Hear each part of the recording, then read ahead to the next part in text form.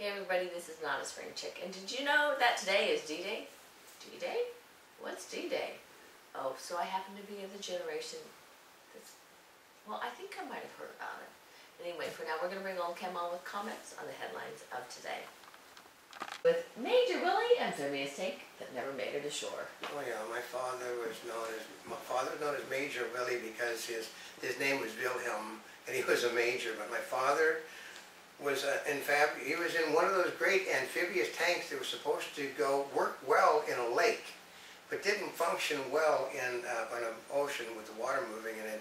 While his tank sank, everyone in his crew got out but the driver, and the driver couldn't get out because he was in the bottom.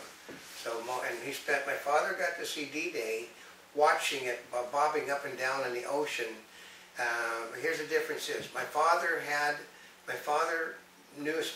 was smart enough to get a Navy life jacket, not an Army life jacket. The Army life things were basically belts that turned people over in the water and they drowned. So him and his crew, I think they lost 20-some tanks and 200 or 300 men on that landing. It was one of the worst disasters until the Battle of the Bulge for the Patton's tank crew.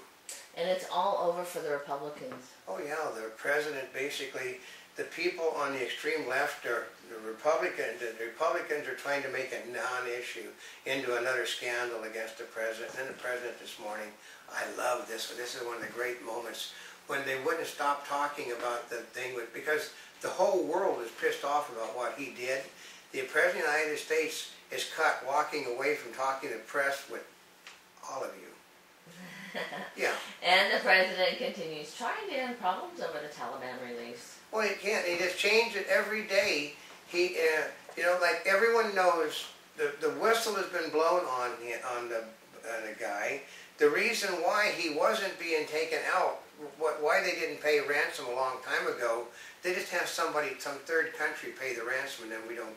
Everybody knows it comes from the United States because the guy that grabbed him, he was in the hands of people that grabbed, like the Muslim version of the guys in Mexico that grab millionaires' kids for money. They can be bought easily. But even Hillary Clinton said this was a stupid thing to do when Obama first brought it up. But they said, this is the most unbelievable thing. He actually thought that people were going to cheer him bringing a guy home because one of the person said, the Dennis Miller, can he be that stupid to have not known the guy was listed as a deserter? And they said, yeah, he could be that stupid because they don't tell him these things. I think he actually does find these things out on television. When he says, I didn't know about it, I was watching television, the story came up, because his staff doesn't, okay, we're also going to try something else because I'm a minority. When I was younger, I grew up with a lot of people, Latinos and Afro-Americans in the area that I lived in. And if you'd have basically treated them like they were kids, they would have been pissed off. Obama is being treated like he is a black child that can't do things without other white people's assistance. Mm-hmm. And if he doesn't get that white people's assistance, he doesn't know what's going on. That shouldn't be the way it is. The guy is an educated person that should be able to do things on his own. No, they have to rally around and protect the first black president, which is why there will never be a second black president. It won't happen. Mm-hmm. And no, Obama didn't negotiate with terrorists to bring Bergdahl home. That's what he's saying now, because these people. Well, who in the world did he negotiate with?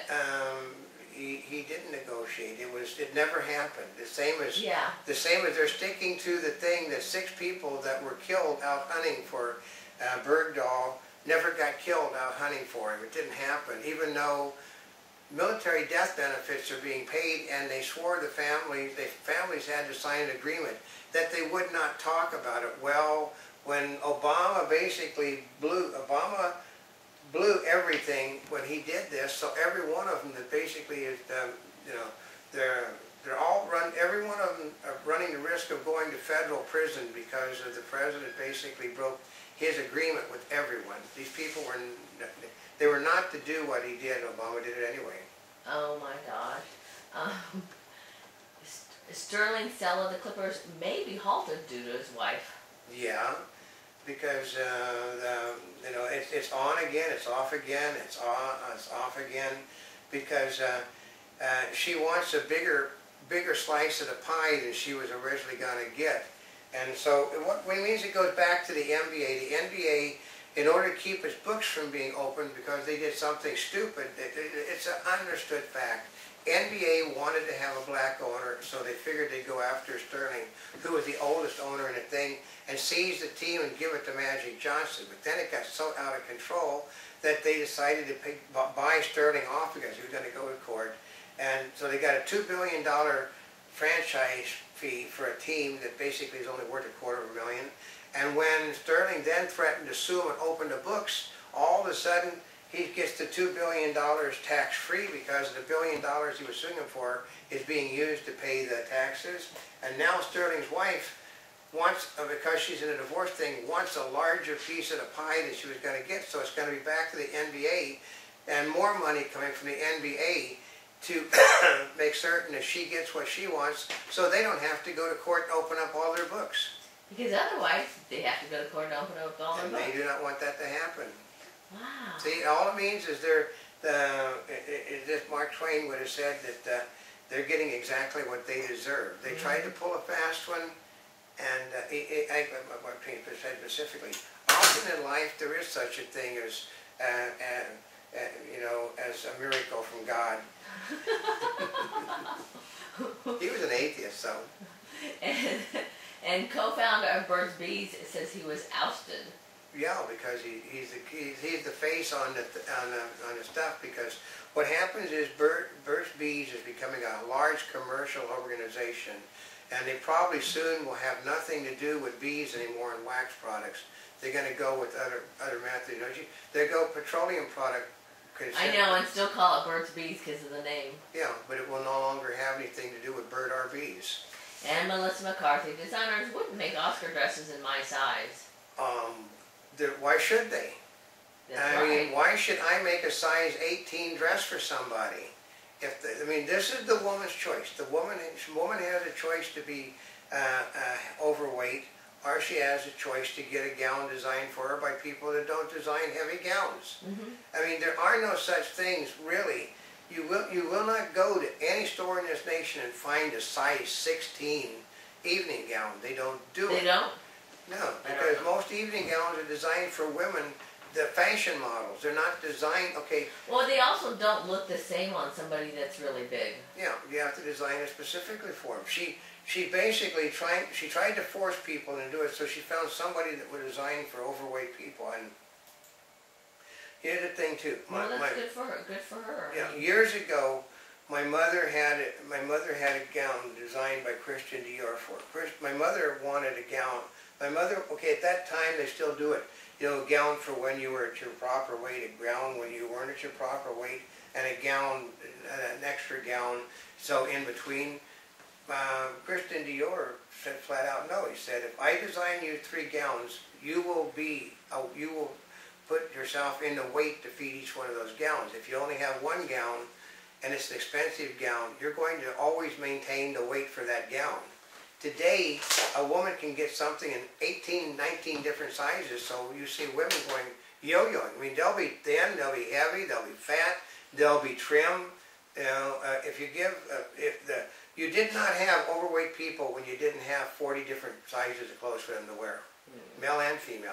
And Ed O'Bannon lawyers, EA will testify it wanted to pay players. Oh yeah, you can't. Here's the trick: those football players, those college athletes are opening up a disaster that they cannot get out of because they aren't paying taxes on the stuff they're getting under the table. They're going to have to start paying taxes. Plus the fact, colleges, only the major colleges will maintain sports programs. All the other colleges will drop out. They'll drop out because they don't have the money to pay it. Because you're looking at, say, a quarterback. Okay, like Johnny Manziel would have been making an easy $1 million a year as a college football player. And how many colleges can afford to play a player like that? Right now, he was getting a scholarship. Souvenir signing, parties, all this stuff. all of this was being done, but that's gonna stop when they start paying the players. I know, and remember, that's just one player. It's one player, they've got 48 on a team. Mm.